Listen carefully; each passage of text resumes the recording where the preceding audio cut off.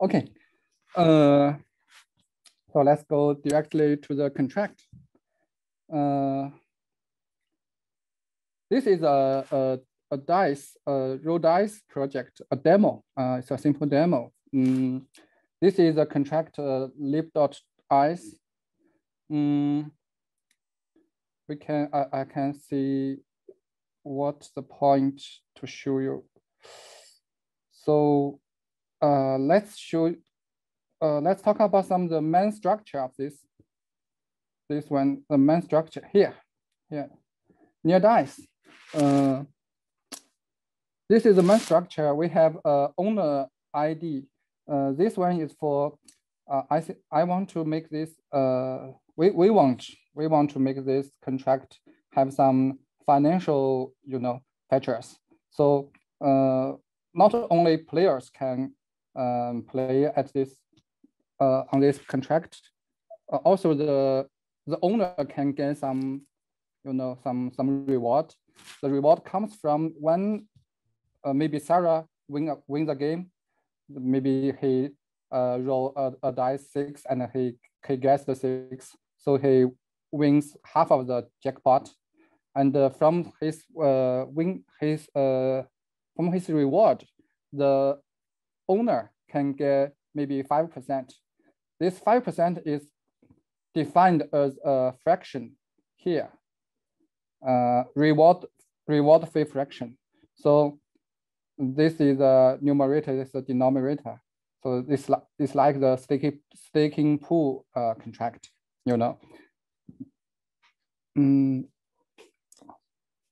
So let's go on. So this dice number defined in one roll action, we can roll one dice or roll 2 dice together or 3 dice together. It's a expand point for further work. For this demo, it's only 1 dice, 1 action. This rolling fee defines the user should buy dice first and then roll dice. This is really a price of a dice. So this is a jackpot. It's a typo mistake. It's a POT jackpot, and the owner part is all the tips from the winner. Owner part belongs to the owner of this contract. So there are two collections. Win history stores all the win event. We choose to this factor from the near SDK collections because we want those to store as long as possible. But in further work, we may consider about the storage fee about this vector. It may grow uncontrolled, So this account is used to store, like user buy some dice, maybe let's say 1 near per dice. A user can bought 10 dice using 10 year, and then the dice is recorded in this lookup map, this account ID and how much they paid for dice. So for lookup map, using lookup map is consider about this map can shrink if user roll dice and cause the balance reduce to 0, then the lookup map will remove this entry to save some space of the storage space. And this contract we forbidden default. So we can use this new method to the initial method to pass through owner ID, dice number, rolling fee, and the tips fraction. And after the initialize of this contract, we also have to do an action to really start this playground. That is to deposit jackpot, because after initialization, the jackpot is empty. So it's the owner's possibility, the responsibility to deposit some initial fund to the jackpot. So you can see we assert owner. So this method and this withdraw method belong to the owner's method. Only owner can call this method. And just a heads up, Marco, you're at 5 minutes now. Okay, I have to speed up. Sorry. Let's see the randomness here. The randomness here is the roll dice, this function. So we get randomness from this one, random seed, because I think randomness return 32 bytes randomness. So we have many ways to make it to a random number in our own range. Here is just a one way we add up all 32 bytes to 1 byte with this wrapping add, and to use this to limit the random from 1 to 6. So this is the randomness. And okay. Another point to mention is we split this. You see two methods here, buy dice and roll dice. At the first version, there is only one method, roll dice. We make the roll dice payable, and but we add a front end. We found something difficult to do, because the web wallet, if a payable method is called from the front end, the front end page would redirect to the official web page, and so the front end cannot get any return value. So we have to split to two functions, buy dice and roll dice. Yeah. Maybe it's a quite simple contract. Okay, so if you have any questions about this contract. Hey, Michael, have we downloaded the UI, I mean the front end? Yeah, show the front end. Here is the front end. We can, let's move the screen. Sign in.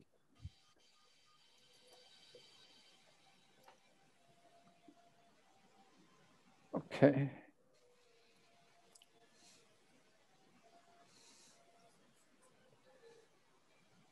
Okay, then we can buy maybe 10 dice.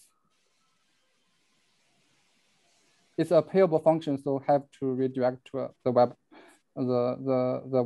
wallet.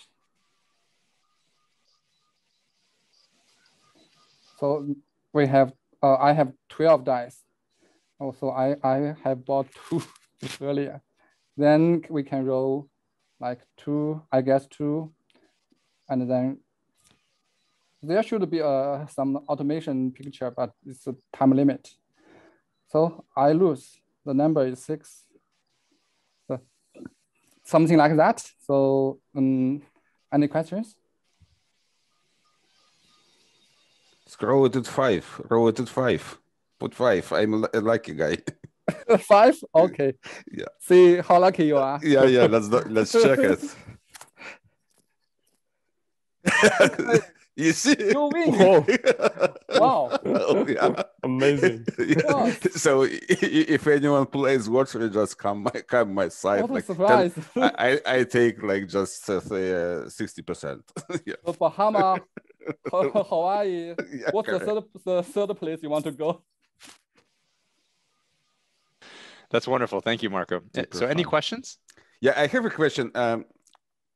Do you see any potential like weak places in the contract itself, or in its integration with front end for the attacks, like when people can can cheat, because this is a little bit of gambling application, right? So and most of first users, like you attract a lot of people who come to make a quick buck, correct?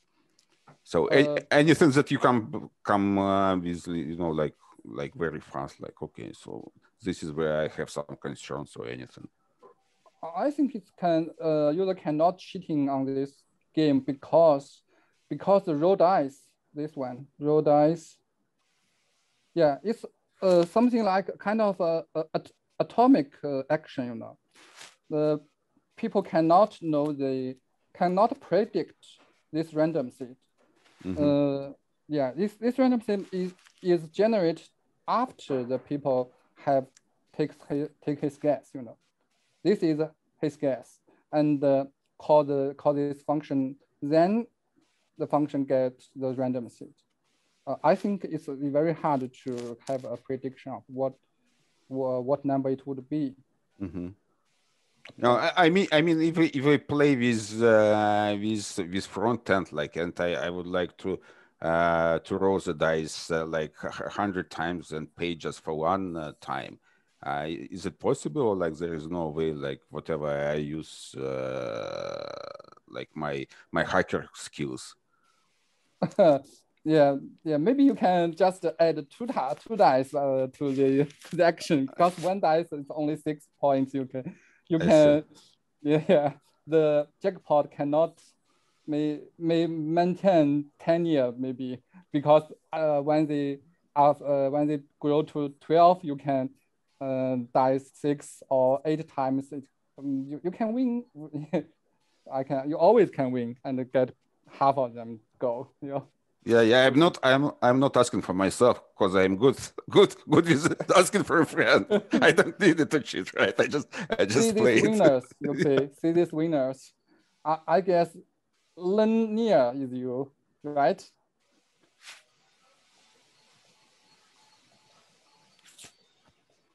Linear always wins. Yeah, so welcome to the team. Yeah. It's only recalled winners. It's a winners top list. This is great, Marco. Thank you so much. Really appreciate the demo. Congratulations on the progress. And if there aren't any other questions, I think we can move on to the next demonstration. Thanks so much, Marco. Okay, I will fork your repo. Yeah, I will fork your repo into the main organization that we've been using.